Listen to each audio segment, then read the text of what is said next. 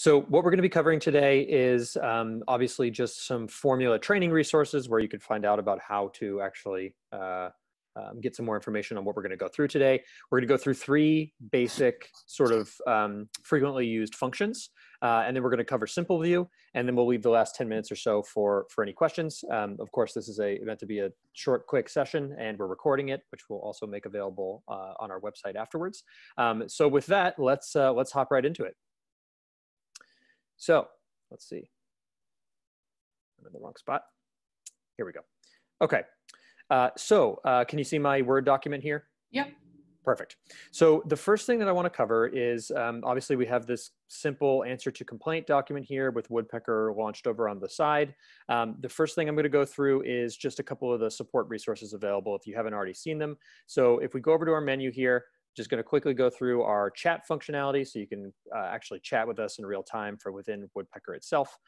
You can actually go to our Learning Center, our community, or our Help Center, all of which are going to take you to pages that look like this.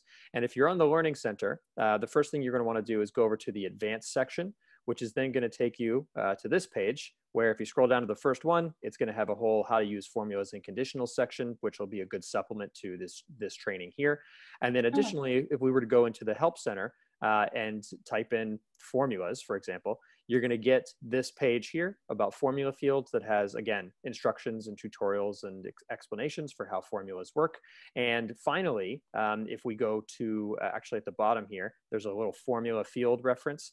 This is going to take you to another page that lays out the references for all of the syntax on how to use formulas, and the operators you can use and the functions and all that good stuff here as examples. So all these resources are available to you. And if you can't still find the answer to your question that way, a really good place to start is our community, which again can be accessed from the app or from our website. And you can actually ask the community any question that you're having trouble with in terms of setting up a formula or the best way to set something up. So let's hop right into it. The first thing we're going to go through is the upper function.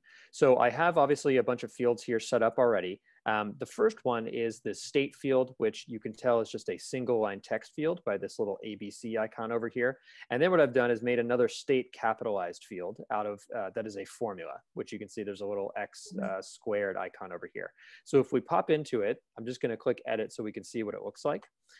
We can see that here's state capitalized, our field type is formula, and then our formula is actually just the upper function with state on the inside of it. So the way that we set this up, just to start from scratch, is when we click on the formula box, we're going to get a list of all of the fields that we've previously created in this template, as well as pretty much every Excel function that exists.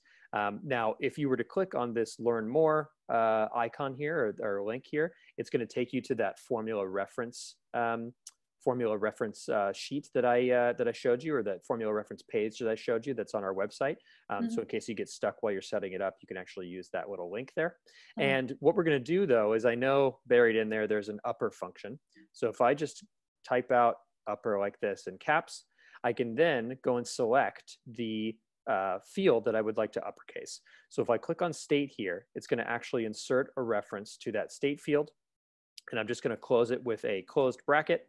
And then optionally, I could specify a format here, but that doesn't really apply because the format is going to be for dates or numbers. Obviously, we're just uppercasing a word here. So if I were to click save now, here's my new state capitalized. If I change my state to, let's say, Delaware, you can see that it automatically capitalizes it for me in real time. Now, at this point, we would just insert this field wherever it needed to go in the document, either using the plus button or using bulk insert.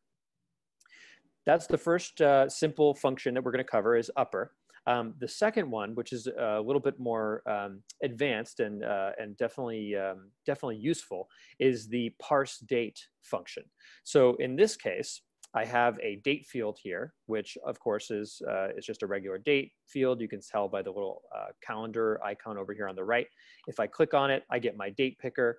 Pretty simple. Now, let's say I wanted to actually show this date in a different spot in the document, the same date, but in a different format.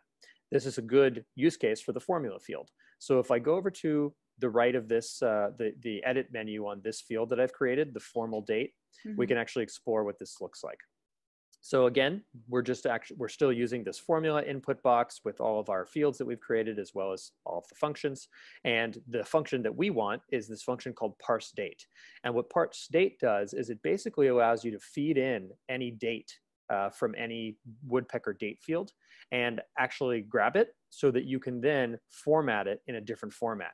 So in this case, again, I just typed out parse date, and then I selected that date field that we first created, closed it up with a parenthesis, and then for the format, I can choose what this newly parsed date should be.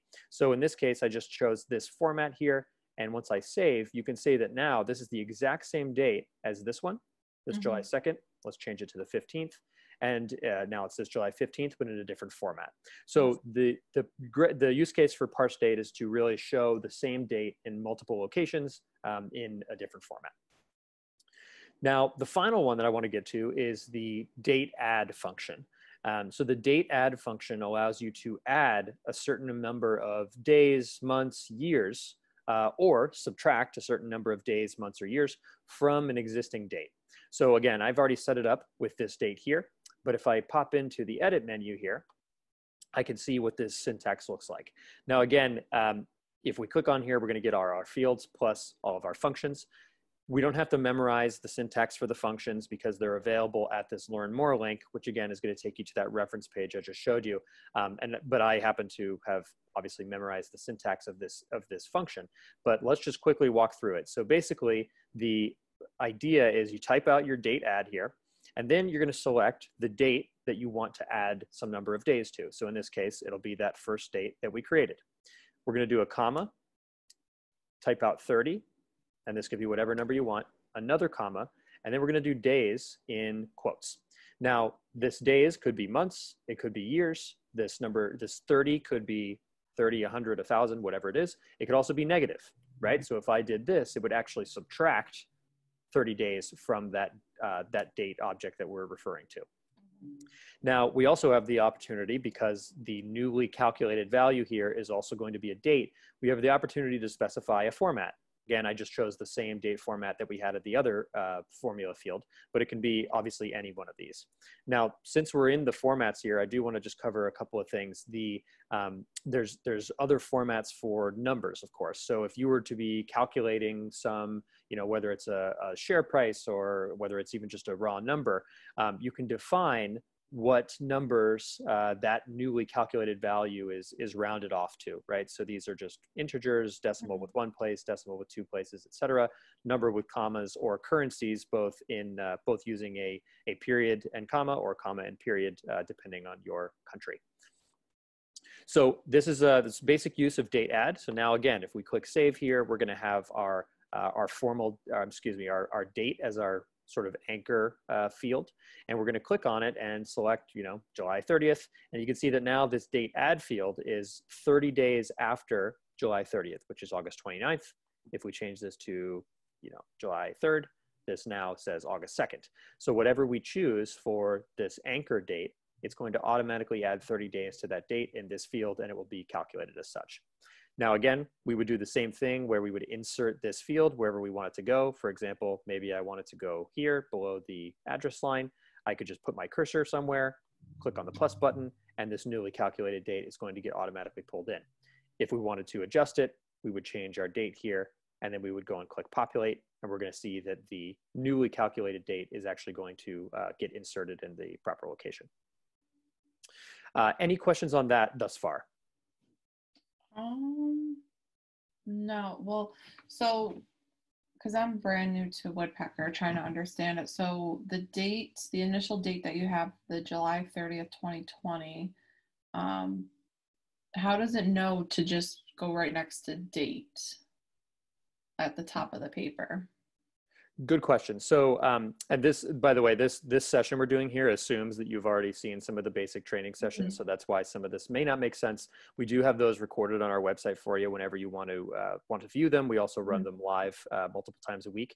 But the good question. So the idea here is that ultimately this date field has been inserted at the top here, just as I did with that newly calculated date field. So for example, I could just put my cursor here and click on that plus button, and it's going to insert the date reference wherever my cursor was. Okay, got it. So in the basic training and in our demo, we do run through Mhm. inserting fields into the document, either individually or in bulk using bulk insert. Okay.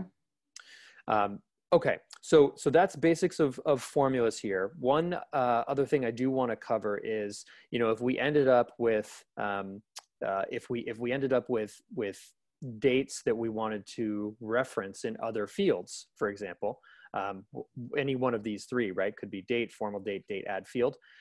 Since you're new here, let's walk through even some basics of creating a field.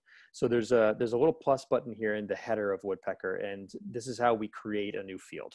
So if I just click on this here, I'm actually going to name this test, let's say, and for the type, the field type, this is where you would select, okay, well, I want formula or I want single line text, whatever it needs to be. In this case, let's just leave it a single line text so we can show you something pretty clever here. So when we create a field, it's going to get added to the bottom of our list here. But now, since we have some time, I'm going to show you what we call a macro. So if we click on this button over here on the right of a field, it says reference a field or clause. We can see that we basically have a list of all of our clauses. And again, we have a whole separate session on dealing with the clauses and the clause library, so we won't cover those right now. But we do have a list of all of the existing fields we've created, very similar to when we're creating a formula. Mhm. So what I can do is I can actually reference any of these date fields that we just made, right? So I have that first one, I have the formula using parse date, I have the formula using date add. So if I wanted to, I could actually reference that newly calculated field in that date add field. And basically all it is it's just the name of the field surrounded by some curly brackets. So to get this to evaluate, we would just go and do the same thing that I just showed you here. If I make some room for ourselves and I just insert this field here, you can see that it's actually pulling in the value of date add, wherever Mhm. it is, date add field right here. So we call this a macro, and it's really just a way of using or referencing different fields across, or fields that you've created across different fields, so you don't have to type in the same information more than once. Yeah. Yeah. The final thing I want to cover here is, when we're creating these formula fields using, the upper function or the parse date function here or the date add function, if we click into these, it's just going to give us a little error message saying that, well, we can't edit this representation of the field value because it's automatically calculated, right? So, if I tried to edit this, it doesn't let me because we've already decided that this formula should calculate its own value. So what's interesting is we might end up with a bunch of these formula fields in our field list here. And if I'm sharing this with someone, that might be confusing that they can't actually edit them, or it might sort of clutter up the form here. So what we can do, and this is something that comes in handy when you have many formulas or many conditionals, is if we go over to the menu here, we're going to go to settings, and there's a setting called simple view. And simple view basically allows us to hide any fields that don't require user input or are automatically calculated. So in that case, it's formula fields and conditionals and excluded fields. So if I were to turn simple view to on in this template, basically what you're going to see is now at the top it says simple view, 9 fields are hidden, but all of those formula fields that we created are now not in view, right? They're gone, they're hidden. Mhm.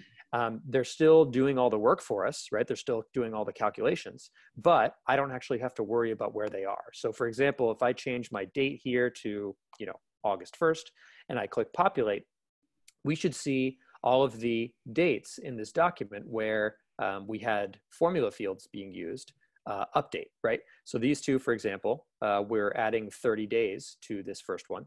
Yeah. And you can see that they adjusted in real time. So the idea is that simple view really allows you to abstract the whole field list for either yourself or someone else that doesn't really need to know about what's going on underneath the hood.